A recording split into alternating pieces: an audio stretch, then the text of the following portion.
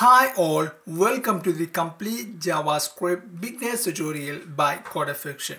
In this video, we will discuss what is JavaScript, why you should learn JavaScript and its importance.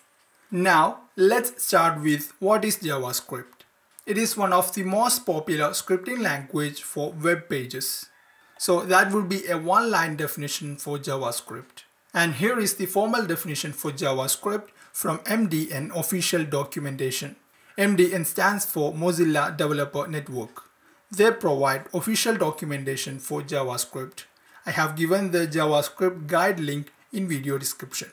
JavaScript is a lightweight, interpreted or just-in-time compiled programming language with first-class functions. Here, the language is defined with its features, and that's how any programming language is defined. In addition to those features, you could say JavaScript is prototype-based, multi-paradigm, dynamically typed language. Now, this video is not enough to explain these features here, or some of you may not understand all of them without knowing supporting basics. So, we will be discussing each of them in appropriate future sections of this course.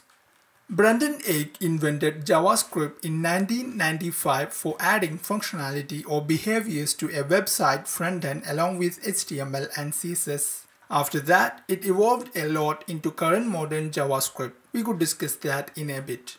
Now, let's get familiar with these terms: frontend or client-side, server-side, HTML and CSS. After that, we can discuss what JavaScript does in practical.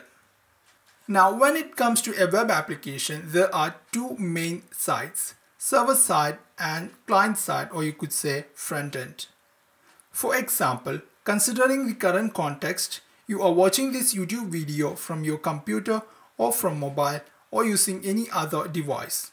So everything happening on your device is called client-side or front-end. It includes whatever you see, such as images, text, video, and rest of the elements and their actions like click, scrolling, seeking. Everything is summed up into one word: client-side. On the other end, we have server-side. To work a website, we need both client-side and server-side. As we mentioned above, visible parts of a website is called client-side. But that's not all. Everything is processed and fetched from server-side. It will be a group of one or more computers specially made for handling multiple requests at a given time. In most of the case, to watch an YouTube video, a request with this URL pattern is used: youtube.com/watch ? Then through vsimple, we will be passing video ID.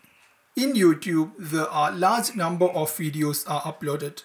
All of them will be stored in a server machine. Out of them, we are watching a single video with the given video ID. So when we use this URL at YouTube server side, it will search for the video with given ID along with its metadata and statistics like number of views, likes, dislikes, and channel details, etc. and etc. All of these data along with video is returned in response and displayed within our device or client side. So I hope you understood what is client-side and server-side with this request and response example.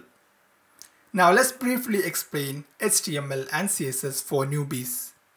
HTML is a markup language, so it uses tags to define or add elements within a web page. Each element on a web page, like paragraph, image, link or hyperlink, video, etc., are displayed with corresponding tags. So HTML defines structure of a web page. Now we have CSS. It is a style sheet language used to describe presentation of a web page and elements within it, like font size, alignment, font color, background color, etc. Now, what else to do for JavaScript? Making a web page user interactive is done by JavaScript. Web page with only HTML and CSS is like a radio. Radio is made only to hear what they broadcast. Same with website with only HTML and CSS. We can only see the HTML elements with applied CSS styles. User interactions like that you see in current web pages is not possible without JavaScript. For example, if you click on YouTube like button, it will update the like count and changes the thumbs up button appearance. And same with the subscribe button also. If you have any doubt, try them now. If you are not a subscriber already, I will appreciate that. YouTube share button, posting comments without reloading the page, showing search suggestions, seeking through video seek bar, etc. are made possible with JavaScript. Now, can you imagine websites like YouTube, Facebook, Twitter, etc. without these user interactions offered by JavaScript? Of course not. So in short, HTML, CSS and JavaScript are the essential building blocks of a website. Where HTML structures the website, CSS controls the page appearance, and JavaScript adds functionality or behaviors to its elements. So far we have discussed JavaScript in web development. Even though JavaScript was initially created to work with front-end HTML and CSS, nowadays JavaScript is used almost everywhere. Like in web design, along with HTML and CSS, JavaScript front-end frameworks like React, Angular, Vue.js makes web development easier and faster. Nowadays, these frameworks are widely used in web development. Node.js uses JavaScript for creating API at server-side, which handles requests from user as we mentioned above for YouTube server. React Native and Ionic are two JavaScript frameworks for creating hybrid mobile applications. Even desktop application can be built with Electron framework using JavaScript.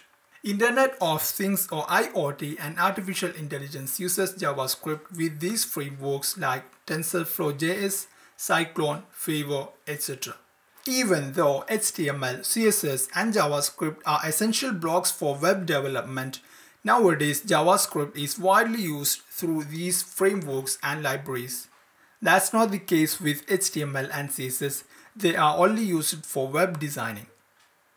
I hope you understood the importance of learning JavaScript. JavaScript is everywhere, you can't run away from it. Now, if you know the programming language Java already, you might be having this question. Is there any similarity between Java and JavaScript? Java has nothing to do with JavaScript. It's just the word Java in JavaScript. The word Java in JavaScript is used because of its hype during the initial period of JavaScript invention. It's like car and carpet as mentioned in this Stack Overflow answer here. Along with this tutorial, there is a project for JavaScript nodes in JavaScript itself. GitHub link given below in video description and inside the first comment of this video. That's all for this video. In next session, we'll discuss JavaScript engine and its version history. To watch rest of the videos from this series, I have given the playlist link in video description and inside the first comment of this video. If you have any doubts, please ask them in comment section below along with the hashtag JSQuestion or ask them in our Discord community. Link is given in video description. Above all, try to Google the question first. For more awesome JavaScript videos like this, please be subscribed to CodAffection. Please like and share this video with your friends and colleagues. See you in next session.